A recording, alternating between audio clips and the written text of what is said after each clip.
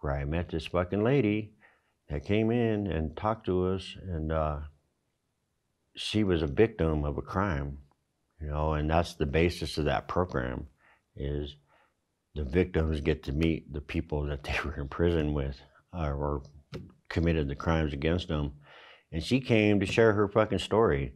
And her story was this, is that her daughter was raped and killed by this guy.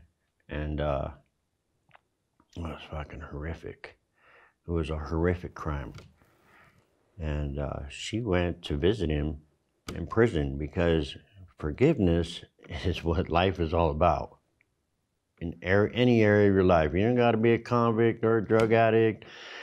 You just have to find forgiveness for people, no matter what it is in life and how you were hurt. And she needed to find forgiveness, not only for herself, but for this guy that killed her daughter, raped her. And her sons and her husband told her, how can you dare go see this guy?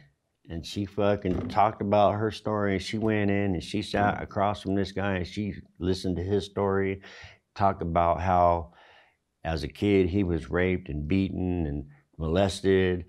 And she reached across the fucking table and held his hand and fucking told him that she loved him and that she forgave him. And I was like, what the fuck? How could you do that? How could you fucking find peace and fucking love somebody that fucking hurt you?